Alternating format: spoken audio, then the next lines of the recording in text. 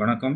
Welcome to சிவில்னெஸ்ட் IAS October 20th Friday the Hindu Chennai edition. பிபிஎஸ்சிக்கு இம்பார்ட்டன்டான current affairs ரெகுலராக daily பார்த்துட்டு இருக்கோம். ஸோ அதில் இன்னைக்கு என்னென்ன வந்திருக்கு அப்படின்றத நம்ம பார்க்கலாம்.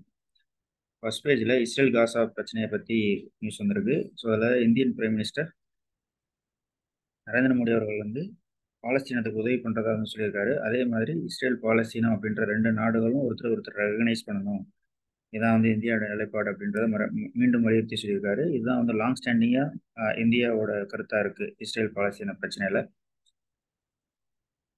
அதுக்கு அடுத்து south west monsoon withdrawals from India அப்படின்ற இந்த நியூஸ். இதை பொறுத்த வரைக்கும் இந்தியாவில் இந்த சவுத் வெஸ்ட் மான்சூன் அப்படின்றது ராஜஸ்தானில் தான் வந்து ரெட்ரீட் ஆகுது அப்படின்ற மாதிரி சொல்கிறாங்க. அதாவது ராஜஸ்தானில் தான் பின்வாங்குதுன்ற மாதிரி சொல்கிறாங்க. இது நார்மலாக வந்து செப்டம்பர் 17 வந்து பின்வாங்கும். ஆனால் ஒரு செப்டம்பர் 25 வந்து பின்வாங்குது. அதாவது என்னன்னா ஒரு எதிர்பார்த்த நாளை விட ஒரு 8 நாள் வந்து பின்தங்கி அந்த சவுத் வெஸ்ட் மான்சூன் வந்து பின்வாங்குது அப்படின்ற மாதிரி சொல்கிறாங்க. அதே மாதிரி நம்முடைய சவுத் வெஸ்ட் மான்சூனை வந்து கால்குலேட் பண்ணுறது வந்து ஜூன் 1 செப்டம்பர் 30 வரைக்கும் கால்குலேட் பண்ணுவாங்க. ஆனால் சவுத் வெஸ்ட் மான்சூன் வந்து மிட் அக்டோபரில் தான் அது வந்து பின்வாங்கும் முழுசாவே. ஸோ அந்த மாதிரி சொல்கிறாங்க. அதே மாதிரி இந்தியாவில் இந்த செப்டம்பர் 30 வரைக்கும் நார்மலாக இருக்கிறத விட 94% நார்மலாக 100% நம்ம எதிர்பார்க்குறோம்னா அதில் 94% வந்து மழை பெஞ்சிருக்குன்ற மாதிரி சொல்கிறாங்க. அதே மாதிரி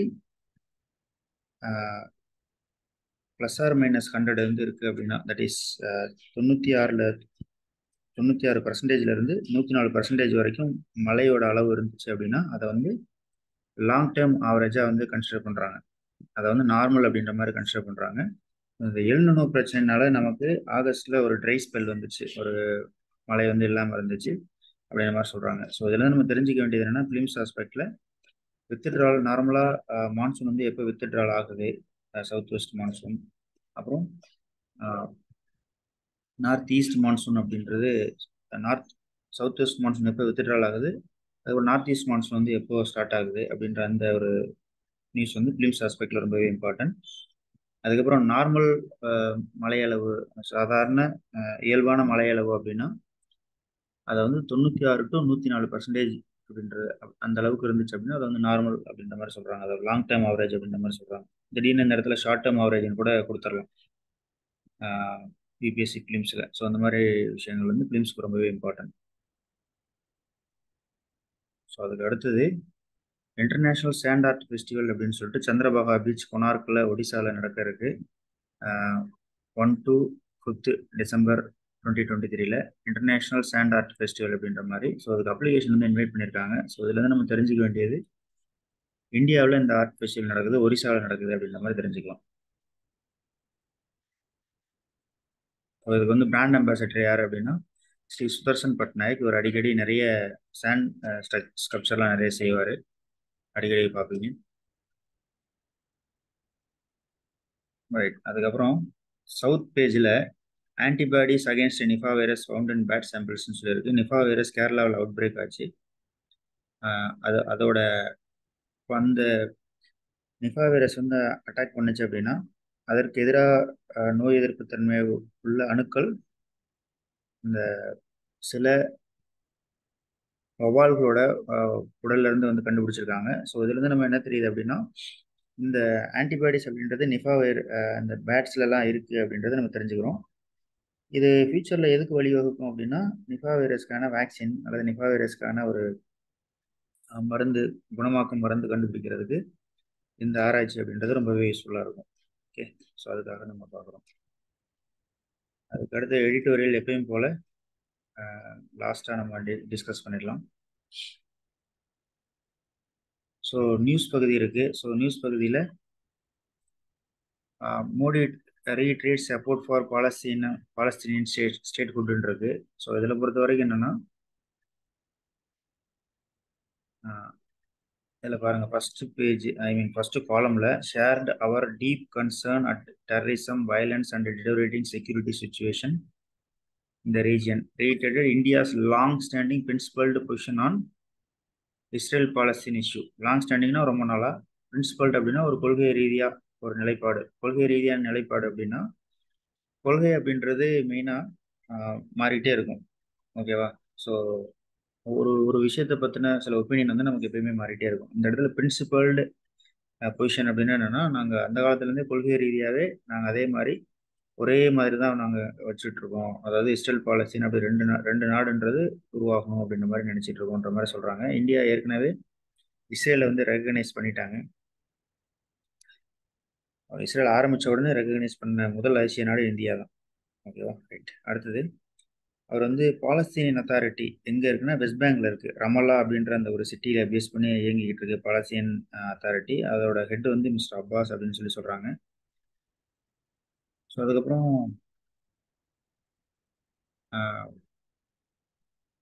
என்ன சொல்கிறாங்கன்னா, பாலஸ்தீனியனுக்கு கிட்டத்தட்ட 29.53 மில்லியன் வந்து இந்தியா கான்ட்ரிபியூட் பண்ணியிருக்கு. எது மூலியமா அப்படின்னா UN relief fund and work agency அப்படின்றது மூலியமா. ஓகேவா? இந்தியா வந்து 29.53 மில்லியன் US டாலர் வந்து கான்ட்ரிபியூட் பண்ணியிருக்காங்கன்றதை ஞாபகம் வச்சுக்கோங்க. அவ்வளோ. ஓகே. ஸோ இந்தியா வந்து எப்பயுமே இஸ்ரேல் பாலஸ்தீன் அப்படின்னு ரெண்டு நாடு இருக்கிறது தான் விரும்புது. அவ்வளோதான். ஓகேவா? இப்போ வந்து ஹமாஸ் வந்து அங்கே ஹமாஸ்ன்றவங்க ஒரு தீவிரவாத குரூப். அவங்க அதை அட்டாக் பண்ணுறதுனால நம்ம வந்து காசா அது வந்து பாலஸ்தீனத்தோட அட்டாக் அப்படின்ற மாதிரி நம்ம நினைச்சிக்க முடியாது. ஓகேவா? ஏன்னா ஹமாஸ் மாதிரியான நிறைய குழுக்கள் வந்து காசாவிலையும் வெஸ்ட் பேங்க்லையும் நிறைய பேர் இருக்காங்க. ஓகேவா? ரைட். இதை பாருங்க, இந்த bombardment Gaza will continue chase Israel and என்வாய்ட் இருக்கு இல்லையா? இதில் லாஸ்ட் பேராகிராஃபில் ஹைலைட் பண்ணியிருக்கு. ஏன்னா இந்தியா அப்படின்றது I2U2 அப்படின்ற அந்த இதில் நம்பராக இருக்குது. அதுக்கப்புறம் middle east Europe economic corridor அப்படின்றத ரீசெண்டாக பண்ணாங்க. அதுலேயும் வந்து இஸ்ரேல் அப்படின்றது ஒரு பங்குதாரராக இருக்குது. ஓகே. ஸோ அப்போது இஸ்ரேல் வந்து இஸ்ரேல் கூட UAE, பஹ்ரைன், மொராக்கோ இவங்கெல்லாம் வந்து ஆப்ரஹாம் அக்கார்ட்ஸ்னு சொல்லிட்டு 2020 ஒரு ராஜ ரீதியான உறவுகளை ஆரம்பிச்சாங்க. யார் இந்த west Asia, I mean UAE, Bahrain and Morocco. ஆனால் இவங்க வந்து இப்படி ஆரம்பிச்சதுக்கப்புறம் அந்த இஸ்ரேல் அட்டாக் வந்து ஜாஸ்தியாயிருக்கு அது மேலே.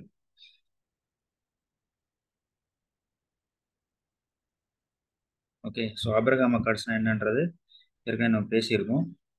ரைட். ஸோ அது ஃபிலிம்ஸில் வந்து கொஷினாக வந்து வரலாம். ஓகே. ஸோ அதுக்கப்புறம் இந்த யூஎன் ரிலீஃப் அண்ட் ஒர்க் ஏஜென்சின்னு சொல்லி இந்த இடத்துல இருக்கு இல்லையா? இந்த இடத்துல ஒரு நிமிஷம், அதாவது இந்த இடத்துல. ஸோ இது வந்து ஒரு கொஷினாக வர்றதுக்கான வாய்ப்பு இருக்குது films ஆஸ்பெக்டில். So mains ஆஸ்பெக்டில் Indo Israel relations, Indo Palestine ரிலேஷன்ஸ்னு சொல்லி வரலாம். அதுக்கப்புறம் இந்தியாவோட நிலைப்பாடு வேற எந்தெந்த வகையில் உலக நாடுகள் விஷயத்தில் இருக்குன்ற மாதிரி கேட்கலாம். அவ்வளோதான். ஓகே. ஸோ இதெல்லாமே இந்த ரெண்டு நியூஸுமே வந்து GS பேப்பர் 2ல் வந்து வரக்கூடிய ஒரு விஷயம். GS 2ல் வந்து வரும். Okay. Right.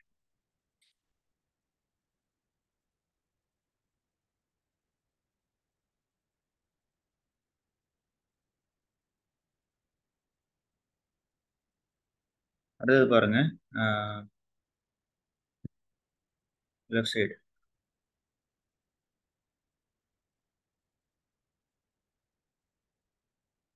ICMR drone delivers drug across Himachal terrain இருக்கு இல்லையா? So Indian council of medical research வந்து ஒரு 100 யூனிட் ஆஃப் எசென்சியல் மெடிசன் வந்து 20 கிலோமீட்டர் தள்ளி டெலிவரி பண்ணியிருக்காங்க, லாக்கூர்ல இருந்து ஸ்பித்தி டிஸ்ட்ரிக்டில். இதுலேருந்து நம்ம தெரிஞ்சிக்க வேண்டியது வந்து என்னென்னா, இந்த மாதிரி டிசாஸ்டர் டயத்தில் எசென்சியல் மெடிசன்ஸ் வந்து இது பண்ணுறதுக்கு, டெலிவரி பண்ணுறதுக்கு இதை யூஸ் பண்ணிக்கலாம் அப்படின்றத நம்ம தெரிஞ்சுக்கிறோம். இதில் ஹைலைட் வந்து என்னென்னா, இந்த டிசாஸ்டர் மேனேஜ்மெண்ட் அப்படின்ற அந்த கேட்டகரிக்கு கீழே GS பேப்பர் 3ல் வந்து வரக்கூடிய ஒரு நியூஸ் இது. ஓகேவா? அதுக்கப்புறம் GS paper 3லேயே technology, advancing technology அப்படின்ற அந்த சயின்ஸ் ஃபார் ஃபியூச்சரிஸ்டிக் டெக்னாலஜி அப்படின்ற அந்த கேட்டகரிக்கு கீழே வந்து வர்றது. ஸோ என்டையராகவே GS பேப்பர் 3ல் இருக்கக்கூடிய கண்டென்ட் தான் அது. ஓகே. அடுத்தது, centre chase measures in place to check price ரைஸ்ன்னு சொல்லிட்டு கொடுத்துருக்காங்க. அதாவது சுகர், வீட், ரைஸ் இது மூணையும் வந்து ஏற்றுமதியை வந்து ரெகுலேட் பண்ணிட்டு இருக்காங்க இப்போதைக்கு. எதுக்காக அப்படின்னா, ஃபெஸ்டிவல் சீசன் வர்றதுனால ப்ரைஸ் ரைஸ் எதுவும் ஆகிடக்கூடாது அப்படின்றதுக்காக வந்து வச்சிருக்காங்க, வேற ஒன்றும் இல்லை. ஓகே. ரைட். வேற எதுவும் இதில் கொடுக்கல.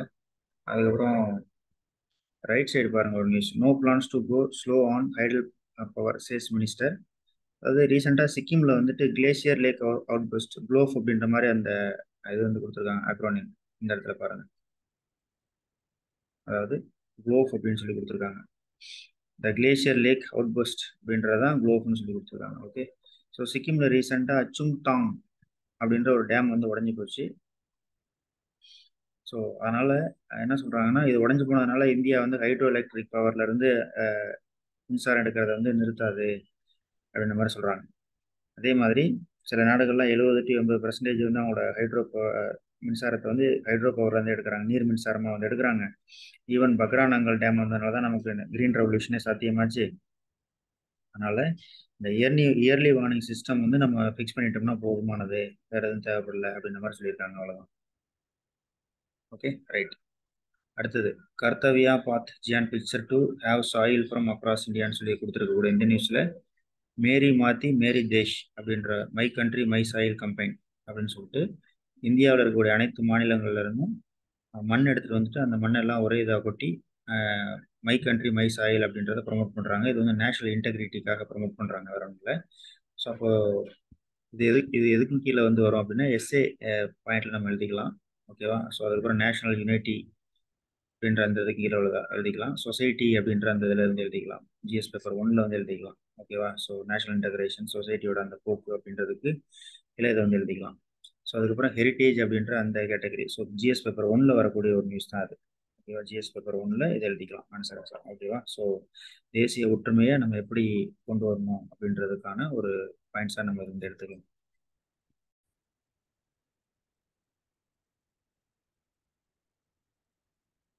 மீதமுள்ள world news, business news and other news எல்லாமே டீட்டெயிலாக டிஸ்கஸ் பண்ணி ஆப்பில் அப்லோட் பண்ணிவிடுவோம். ஸோ நீங்கள் அங்கே வந்து இன் டீட்டெயிலாக நீங்கள் பார்த்துக்கலாம். ஸோ இதோட இன்னைக்கு யூடியூப் வீடியோவை நம்ம கம்ப்ளீட் பண்ணிக்கலாம். நன்றி, வணக்கம்.